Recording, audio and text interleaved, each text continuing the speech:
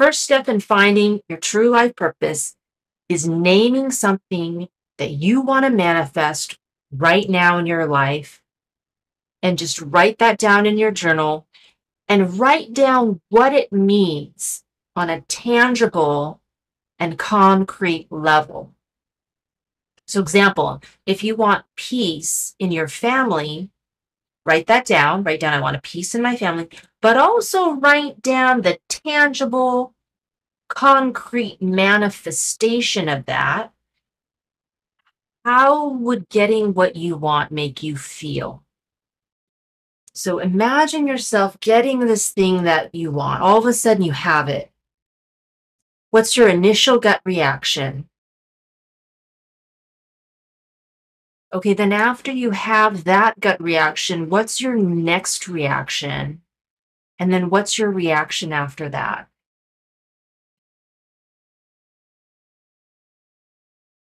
I want to give you an example, because sometimes you think getting what you want is you think it'll make you happy.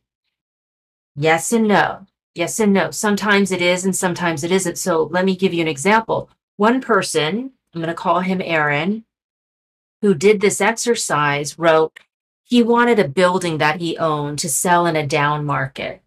And then it did. And instead of being relieved, he went out and he smoked crystal meth. So it turns out he was married to his stress. You know, stress keeps him on his toes. Without stress, he falls apart. So in other words, stress actually makes him happy. And without that stress, he's not happy. So in Aaron's case, iron sharpens iron. Money, which is made of paper, burns quickly. If you manifest your abundance, but you're not aligned with your abundance emotionally, you're going to sabotage it. So what you wrote down in your journal are your abundance feelings. So if you feel these feelings, it will help you attract your abundance. And so this might take you a little while to write down, but in your journal, you have to write down, I might not be ready, but I'm willing to feel energized, or I'm willing to feel busy, or I'm willing to feel happy about my kids coming over, or my kids calling. And that's why I'm manifesting. And then write down what you're manifesting.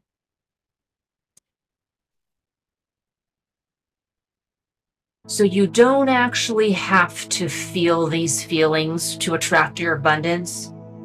You just have to be willing to feel them. And then the universe will line up opportunities for you to feel them. You can take the opportunity or you can pass. But as long as you stay willing to feel them, the universe will keep lining up the opportunities for you to feel them. Does that make sense? The point is not to immediately go out into life and force yourself to feel these abundance feelings. That's not the point. The point is to be willing to feel them, and then you let life make you feel them. The point is for you to be open to all the possibilities out there. There isn't one way to feel happy or one way to feel joyful or relaxed. It turns out that stress can make certain people feel alive. And if that's you, the universe will place a crazy challenge in front of you and then set it up so that you magically overcome that challenge. And that combination of stress and winning is what makes you truly happy. So you have to put yourself in a position where the universe can set you up.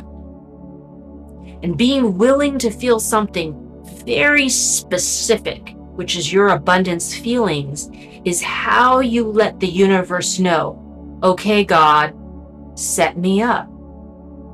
We're just doing the setup here. We're just setting everything up.